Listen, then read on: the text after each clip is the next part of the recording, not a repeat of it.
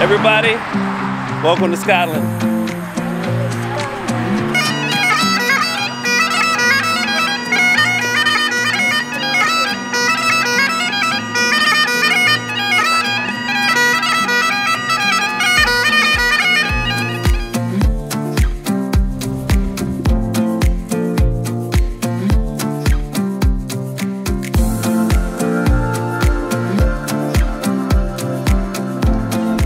Oh, the lighting's odd here. There's a light dead over my head, so I got some funky shadows on me. Okay, but we just got in to Edinburgh. We just got here. We checked into the hotel room, and it's a really nice room. Let's give you a quick walkthrough so you can see what the room looked like. So let's start over here. Let's go ahead and see which way we're going here. We have a room here. Nice room. Yeah, got a nice bedroom here. A nice view outside out of the windows here.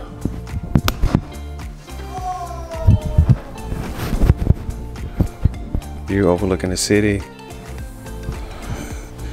Leading into the restroom here. Coming out of this room.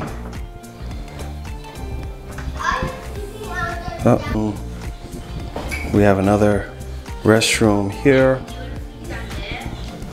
And here's another bedroom here. And again, it's a really nice view. Lights off in here, but a really nice view of the city, overlooking the city here. So coming around. Okay. So we got kids in here. This is great because they love it. Because this room has bunk beds, and they all want to be in the top. They all want to be in the top bunk. So we're gonna have to work that out. But around to the kitchen. It's a nice kitchen area here.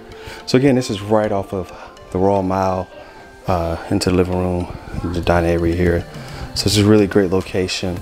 This is so great because we'll be able to walk out of here, literally walk up the street and go right to Edinburgh Castle. There's that view. You know, just kind of see the city center here. So yeah, this is what we got. Just a really nice room. I think we're going to enjoy it here. You can hear people are kind of riled up. A long day. It took us 6 hours to get here today. So it's a good long drive. But I think we will have a great week up here in Scotland. Looking forward to it. So the entrance to this hotel room is really more of an apartment, but the entrance is down a close and it's gated. It's really great. I'll show it to you when we go out so you can see what that looks like.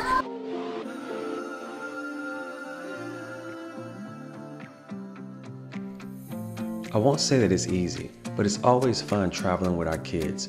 And Edinburgh is a beautiful city, one that we really enjoyed and had fun time and a wonderful experience. The kids enjoyed it. It's a beautiful, clean city, and everything functions really well. It's well put together, and the people are really, really friendly. So if you get that opportunity, definitely go up to Edinburgh. It is one of the places you really should put on your bucket list if you've never been.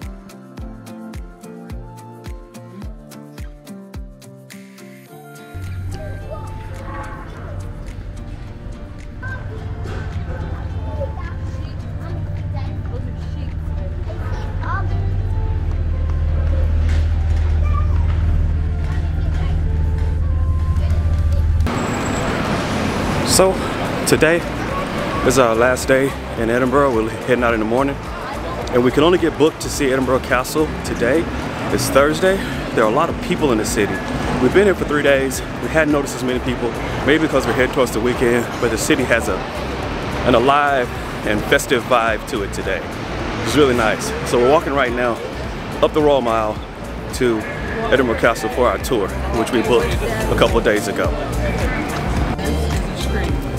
Yes, and then question.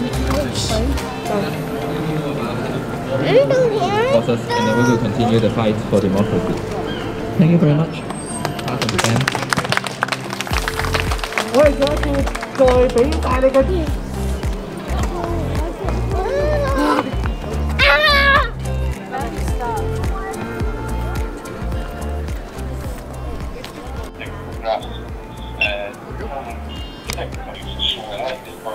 So all your tickets are going to be booked online You definitely have to have tickets to get into this location. It took us 3 days to get tickets to get everyone in. So everything's digital, it's contactless.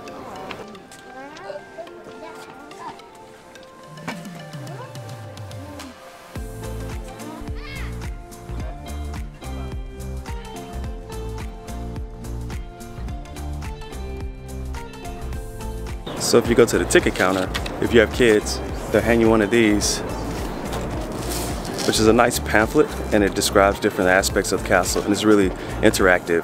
You kind of get kids and young people more involved in it, so it's not just us old people walking around. The young ones can kind of enjoy it as well. It's a nice little handout.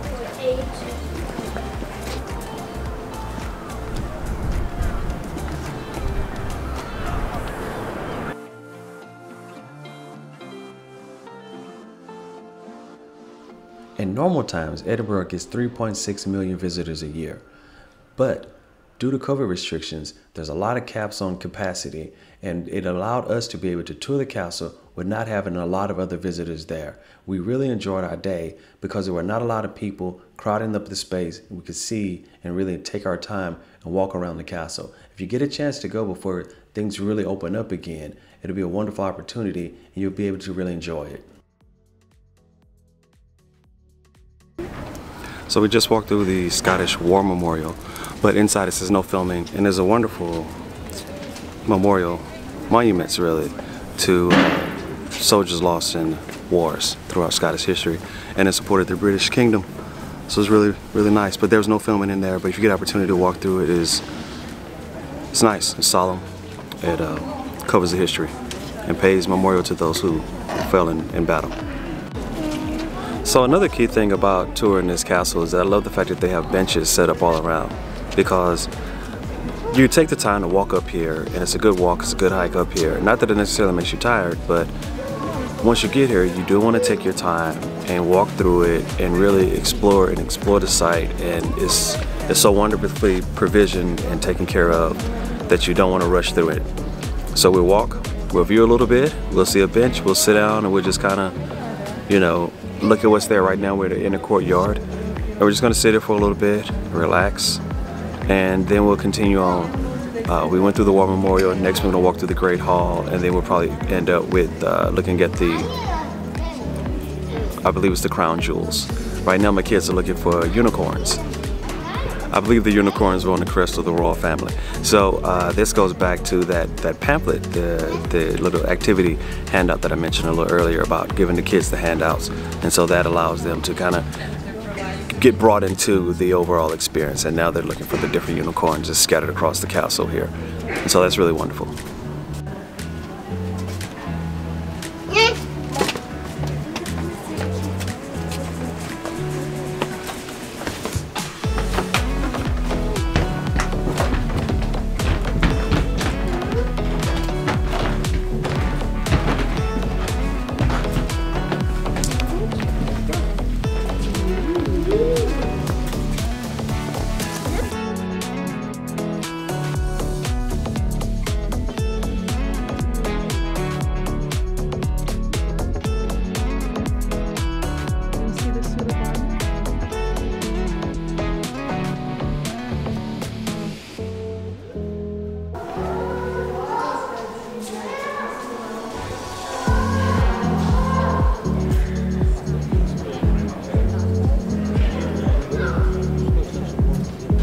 Edinburgh Castle is really beautiful, but to really enjoy it, you have to come see it for yourself. The crown jewels, you can't photograph the crown jewels, nor can you photograph the War Memorial.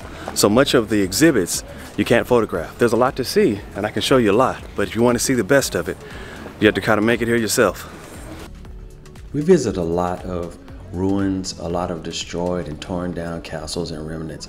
It is really wonderful on occasion to be able to go through castles that are well maintained, that still have the same amount of history.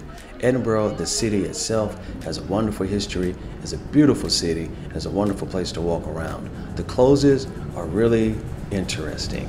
They're beautiful in the daylight, they're scary in the dark.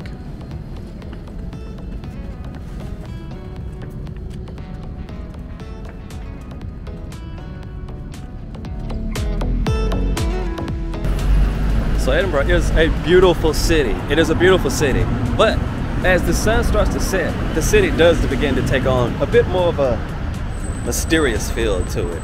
I can definitely see why they run why the city has the ghost tours at night. As you pass the closes, they kind of start to look a bit dim. The city gets a little dark. I think it's that gothic architecture that begins to take on more of a mysterious look. I'm gonna walk around a little bit tonight just so you can kind of see a little bit of what I'm talking about. But in the meantime, take a look at the Royal Mile Market.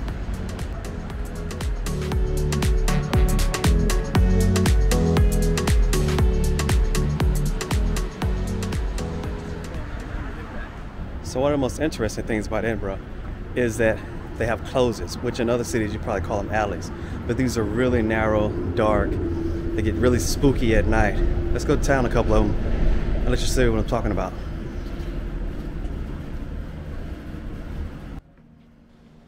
Edinburgh is a unique city, and the closes exemplify how unique the city really is.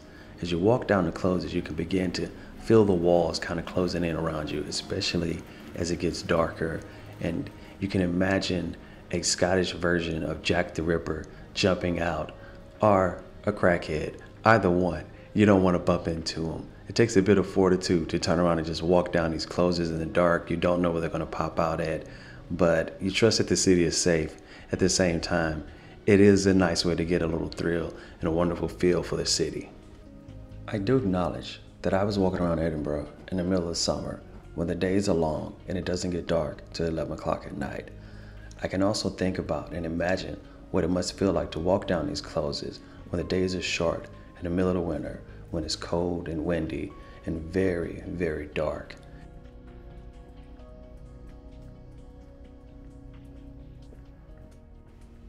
As you're near the end of the close and you can see the street ahead, every step becomes lighter. Every step you feel a little better, you feel a little safer. Jack the Ripper, the Scottish version, begins to recede into your thoughts, and you come back to reality and you realize all you did was walk down the alley. It's not that serious.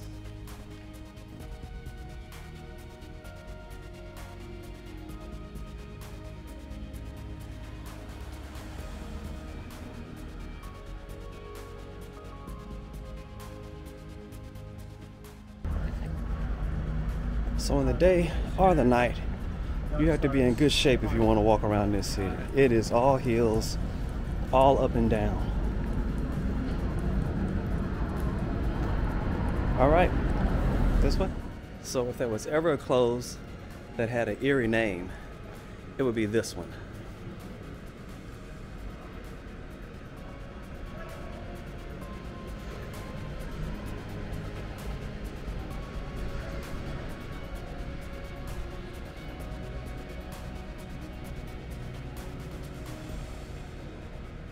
Yeah, we're not gonna walk down that one.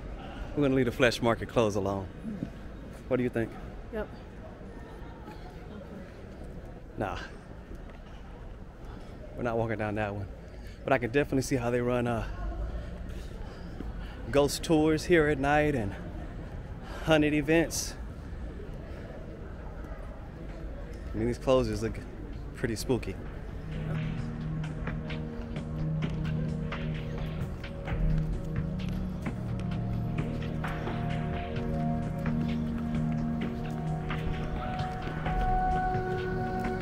So the Royal Mile really is impressive, and it's really great if you get an opportunity to come out at night. You don't have all the tourists around. It's a lot less busy, but it's well lit, so you can still see. The temperature's good tonight, nice and warm for Scotland.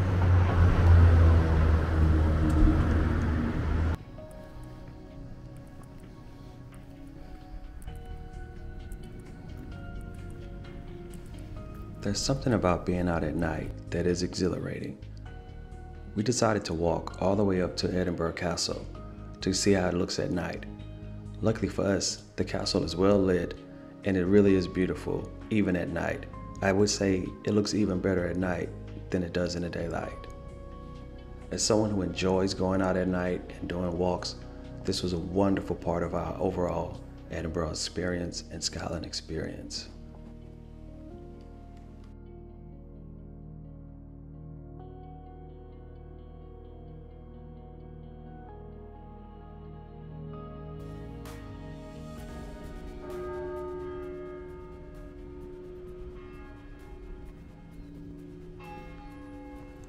Although I'm pretty bold, I couldn't bring myself to walk down more than one or two of the closes at night.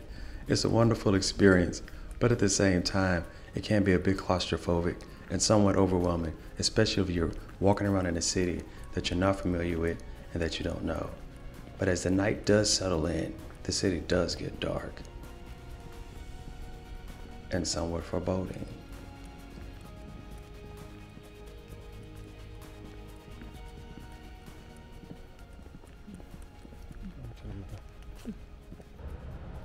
So walking around Edinburgh at night is really nice. It's a beautiful city, but you do stare into the corners, the dark corners, a little harder. You are looking a little deeper down the closes. I mean, seriously, would you walk down this one? I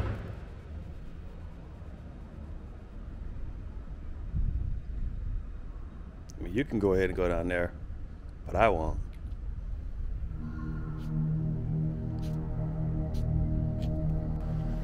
But just joking, a lot of closes have shops down them. You could go shopping. There's stores, there are eateries. There's a lot of food tucked away. So it's worth going and exploring them. I'm just having a little fun. So that ends our night tour of Edinburgh, up and down the Royal Mile. Again, beautiful city. If you get a chance, come out here. Just enjoy it. It's pretty. It's really nice. Blair, what do you think? Yep, lovely. That's a good one. I give Edinburgh A+. As someone who loves to travel, I can say that Edinburgh is a unique city, beautiful and mysterious. Everyone should visit at least once.